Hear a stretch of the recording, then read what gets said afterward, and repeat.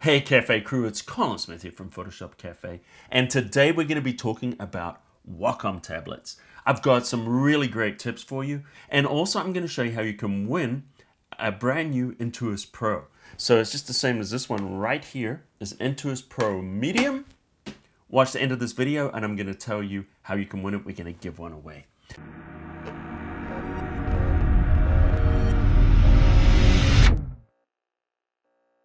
Alright, so we're going to get started on 5 tips for working with the Wacom tablet. The very first one, dodging and burning. Okay, so here we've got a photograph, and what we want to do is create a dodging and burning layer. So I'm just going to hold down the Alt key, or that would be Option on Mac, and I'm just going to click on the new layer icon. This will come up with options. So I'm just going to choose Overlay for the mode. You could fill it 50% gray if you want, but that's not necessary, but we will. Now we're going to hit the D key to reset the foreground background color. So the foreground color is black and the background color is white.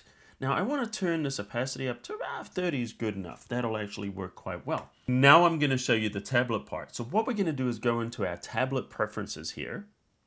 And that's one of the things you do want to make sure is that you have the Wacom driver installed. This is not a tip, but that's an additional tip. If you don't have the driver installed, you're not going to get a lot of functionality out of the tablet.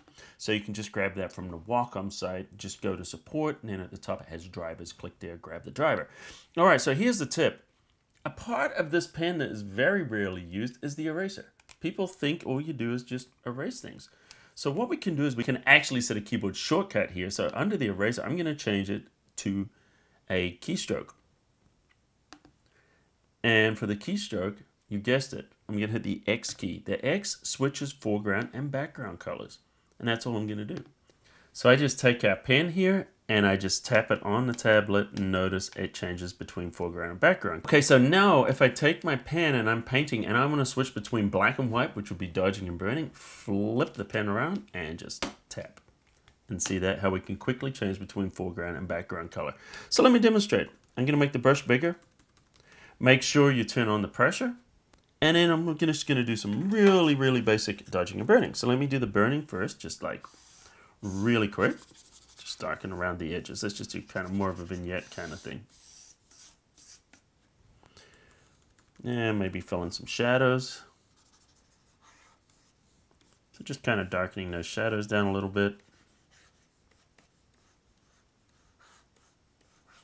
Now when I'm ready to paint with light, all I can do is flip the pen around, tap, now I'm painting with white.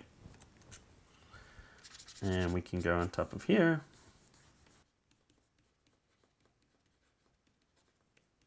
All right, so if we look at the before and the after. All right, tip number 2. Have you ever noticed that you're drawing and for some reason, you're trying to draw perfect circles, but your circles get squashed or they get stretched? Let me show you something really interesting. If you're using your tablet on your default setting, depending on your setup, and then I'm gonna draw, and so we can get a perfect circle. Now you might do this, if you don't have a stencil, you could use a toilet roll, you could use all kinds of things for this. And look, notice that it's squashed. It's not actually drawing a circle. And that's because the aspect ratio of your tablet is different than the aspect ratio of your screen. Let me show you how to fix that. So we just go down to the preferences. We go to our tablet preferences. Then what we want to do is we want to click on mapping. And you'll notice here, there it is. If we turn on forced proportions, now watch what happens when we go to draw. Let me go over here, we'll draw a circle using that stencil. And look at that. Now we've got a perfect circle. All right, tip number 3. If you're working on Windows and you put your pen down and you see that annoying ring come up, maybe you found different ways you've been trying to get rid of that. Well, there's actually 2 places we need to get rid of it. And we're going to do that right now, but I'm going to magically switch to a Windows desktop. Okay, so here we are in Windows. Let's create a new layer. And we're going to grab our brush tool by just tapping the brush key or the B key. So now this is something that happens if you click and hold. You see that little circle thing that appears and you can't really paint. It's really annoying, right? Okay, so there's 2 places to get rid of this. So we're just going to go onto the Windows menu and we're going to click on Settings. Go to Devices, under devices, go down to pen and Windows Ink, turn visual effects off. Okay, that's the first thing. Now the second thing we want to do is we're just going to tap our Windows key there and we're going to type in Control Panel. So we go to our Control Panel, and this is on Windows 10 by the way. Then we're going to go to Hardware and Sound, go down to Pen and Touch. This is where it's actually being moved to. And then when this pops open, we're going to go to Press and Hold. Under Pen Options, click on Settings. And all we need to do now is turn off, enable press and hold for right clicking, click OK, and make sure we choose Apply. All right, close everything down, go back to Photoshop. Now we grab our pen and we click and hold, and look at that. Voila. Now we get to draw exactly how we would like. All right, tip number 4. A feature dropped inside Photoshop CC 2018 makes it easy for us to draw. So for people that are doing any kind of drawing or sketching, we've got this pen smoothing for the brush tool. And look at this. So it makes it easy to draw curves. You know, it just makes things nice and smooth. And that's great if you're drawing or painting. However, if you're doing photographic work like dodging and burning and stuff like that, and precise, smooth pen strokes are not important, for example, you're not doing illustration, turn that pen smoothing off, because watch how it affects the performance on your computer. See that? It's kind of slow. If I take the pen smoothing all the way down, look at that, it's instant. It follows you around. So that's tip number 4. All right, tip number 5, and I'm actually going to give you a double parter, so there's really going to be 6 tips in here. Make sure you turn the touch on your tablet if you have a tablet that supports it, and it's just a little switch on the side there. Then take 3 fingers and tap with 3 fingers. Brings up the Radial Menu. This Radial Menu, if you're working on an older tablet that doesn't support touch, you can also enable the Radial Menu with your pen, like one of these pen buttons or even one of the buttons here on your tablet. So you have a lot of options there. So here we go. Let's click on the little gear icon and let's customize this.